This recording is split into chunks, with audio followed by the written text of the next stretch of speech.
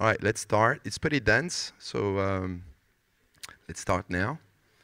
So my name is Horesnyi. I'm the CEO of streamdata.io.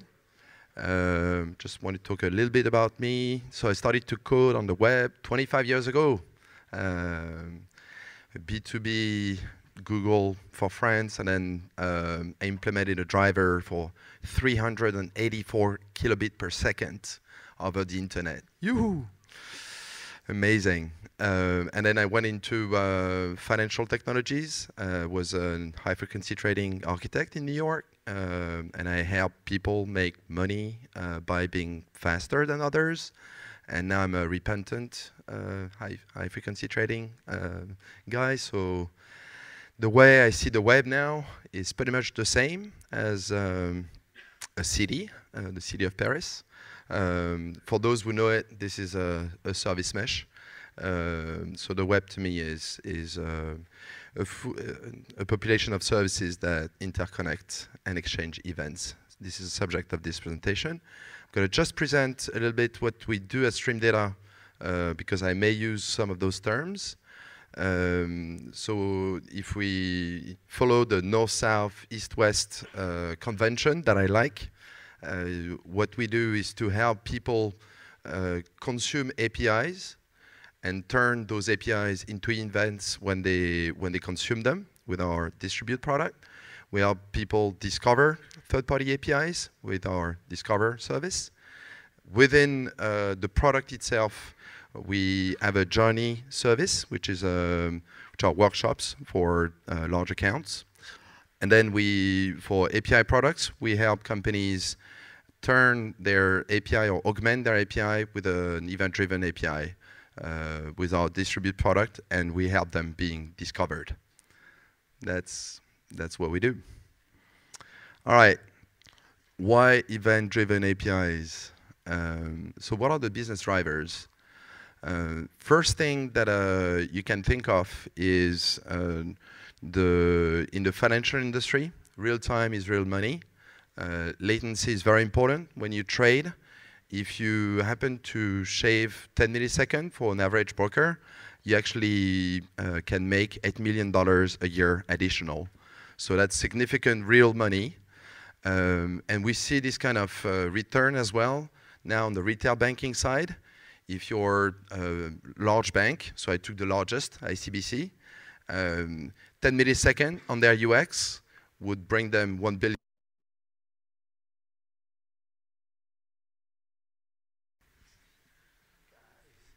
All right, can you hear me? Je pense qu'il y a une interférence. Allô, allô? Non, c'est revenu. C'est bizarre, hein? Ouais, c'est bizarre. Anyway, because anytime you can find 10 milliseconds in an application that is used by consumers, you can actually grow your business by 10%, which is something that's documented. Real time is real money as well in retail. Anytime you can show your store online faster, you make more money. That's a study from Amazon that I recommend for those who will see the slides. So that's on what's visible of Amazon. Now, what is less visible of Amazon is what's going on in their warehouses, whereby their plant, their work is mainly to ship the packages as fast as possible.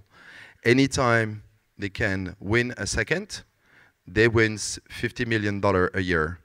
So, and that's just based on taking their revenue and taking a second out of it. So you can imagine that anything that we can bring to the system, either within Amazon or with their partners, is something that will generate money. So we're not talking about elegance of an architectural design.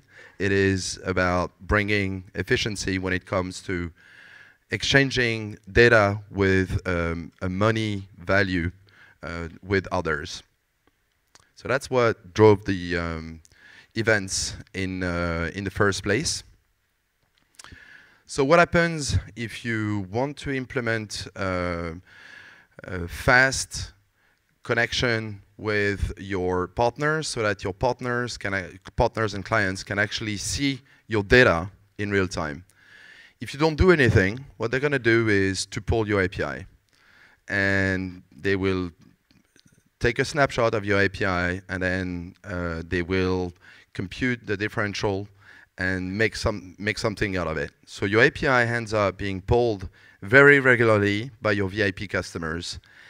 It costs a lot. It can crash your API, as it happened to Twitter in 2013. It's extremely expensive from a... Allô, ça revient. It's back.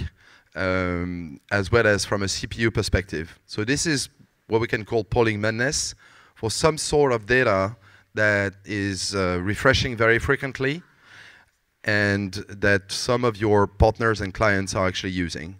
So if you don't do anything, this is what's going to happen to your API, polling madness.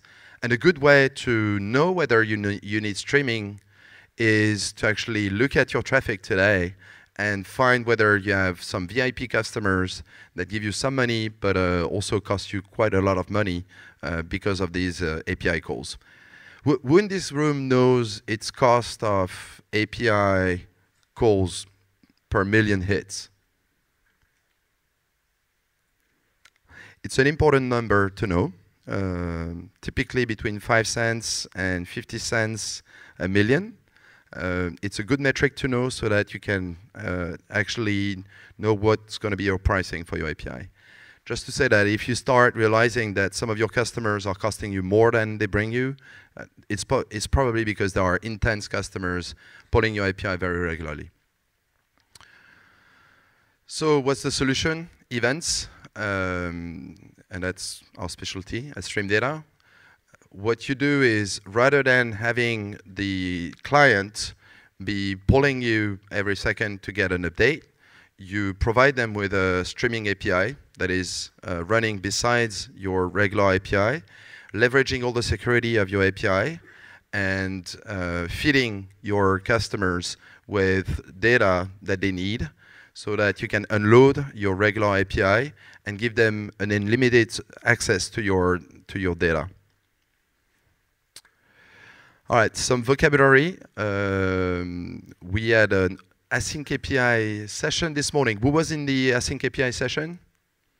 All right, so for those who are not there, just a few things on the difference between REST and the events architecture.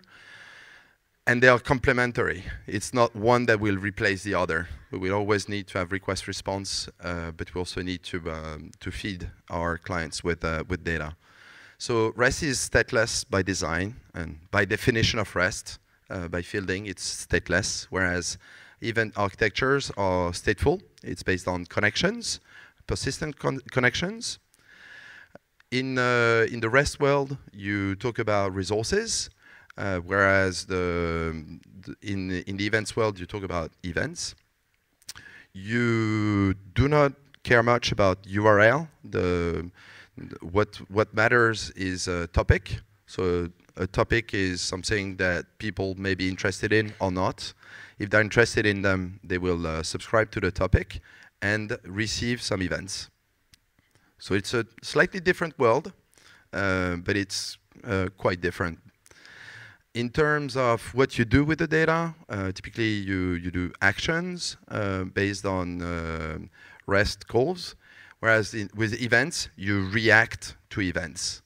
You take an event, you react to the event, which is your doing of that information, and then you typically generate other events. In terms of business, the API metrics for pricing is typically the number of API calls that is included in your pricing package in a million of hits. So you're all familiar with that. In terms of events and streams, what matters is the intensity of the stream, which can be assessed by the number of meaningful items that are being streamed per second to a consumer. That's your cost driver and typically your pricing driver. All right. So,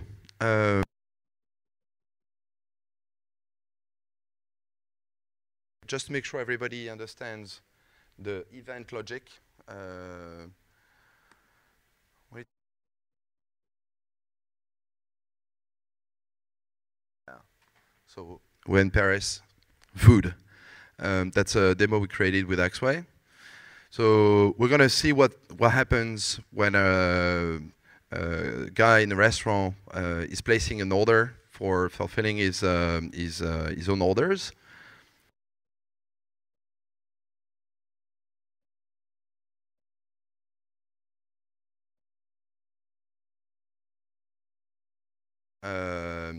The order is submitted by an API, by the website client to the API. Then the order is submitted. There is a response. The restaurant will receive the order. So all these are events. All right. The supplier will request payment for his order. He needs the money against the order. And then we're again in a loop of events between the restaurant and the bank. Same thing. You request it. That's an event. You got a response. And the supplier will trigger an event when he gets the payment. This means that he can do something now. So it's explained like this. It's really simple, and it's actually really simple. It's just a different way of looking at things and looking at how we interact between the different players in a logistic chain. All right. So account validation, payment is initiated. And then for those who follow PSD2, we go into RTP, we send it to the core, and then we have a payment request that triggers an event that you can see. So for example, the Axway choreography engine would take events, create reactions out of it, and publish new events. So that's why I'm quoting it here. And you validate the account, and that's it. So that's what we're talking about, not that difficult. All right, now I'm trying to get back. Woohoo.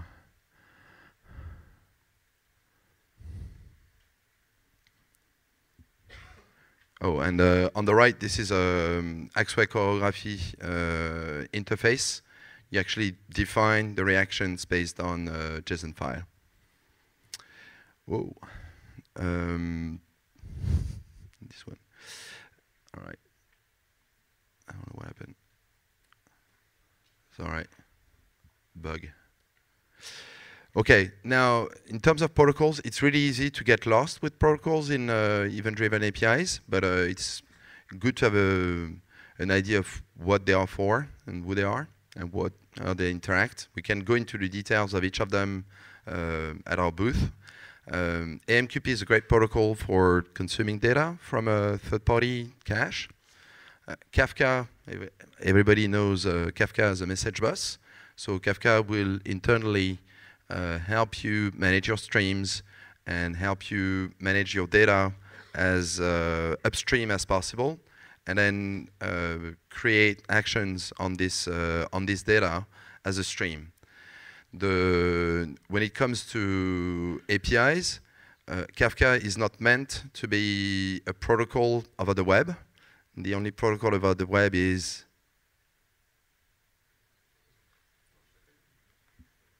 HTTP.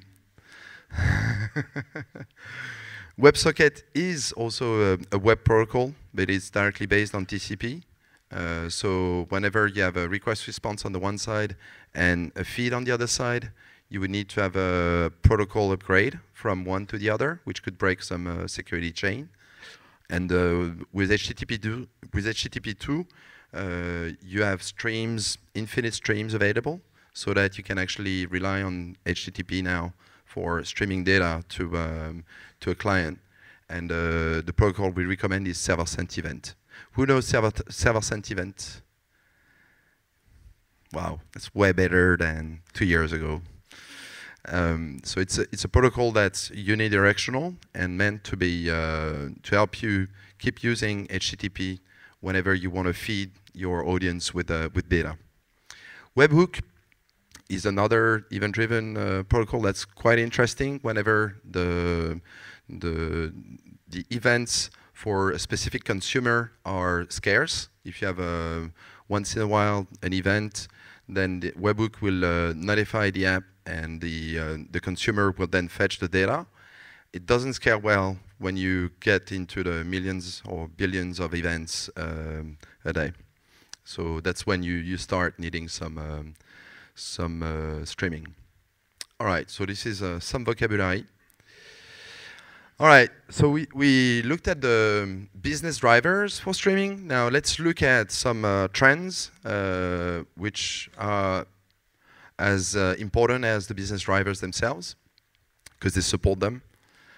First thing is reactive front ends. So front ends now, for most of them, who's not using a reactive framework today?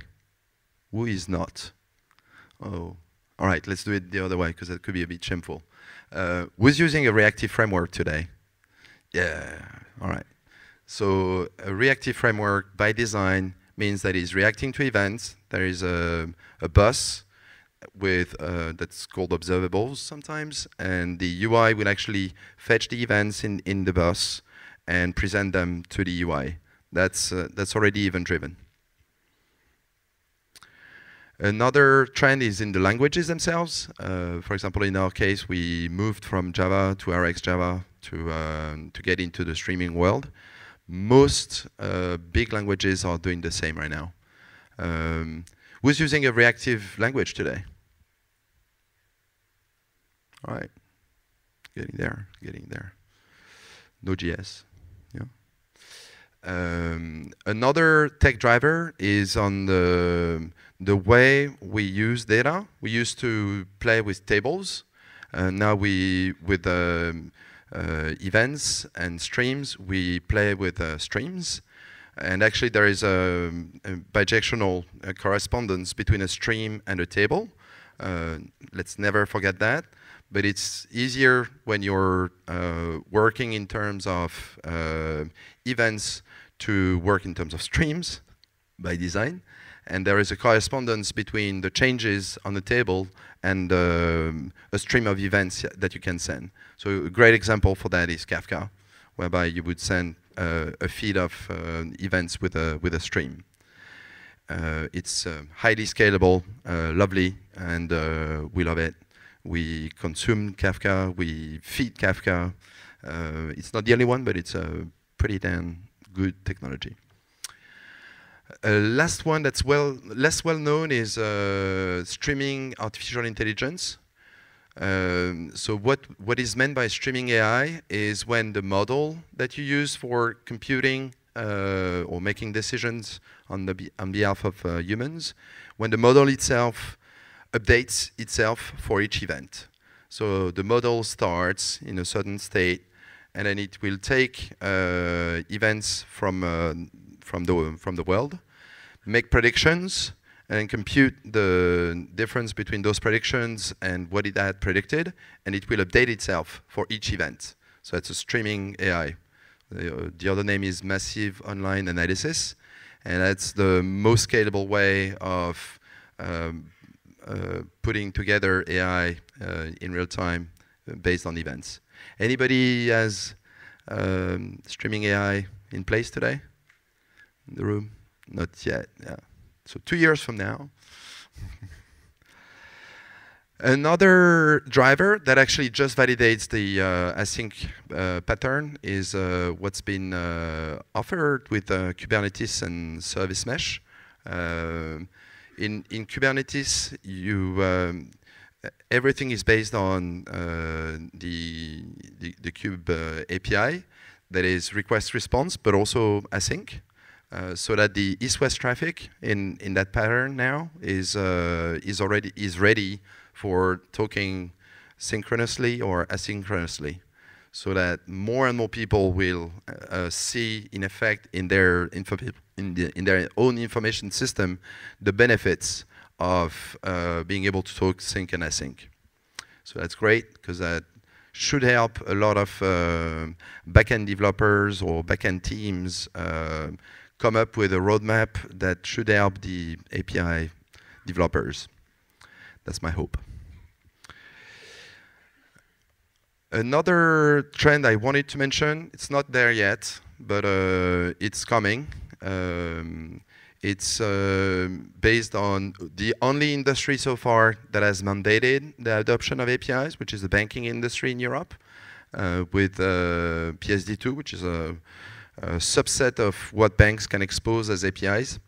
If you compute the number of polling that should happen when PSD2 and instant payment are in place amongst the entire industry in Europe, you come up with numbers that are similar to a financial market.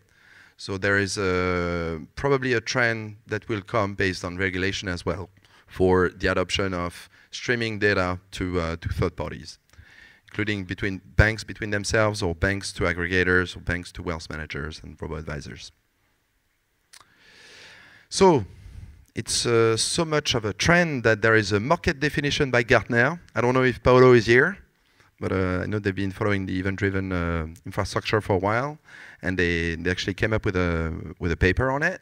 And their prediction is that within 2 years now, half of the APIs should also provide an event-driven version of their data. So I'm typically not using Gartner for predictions. I shouldn't say that, but on this one, we do support that analysis, and actually we have tried to measure whether the prediction is going well or not. So I'll talk about that later.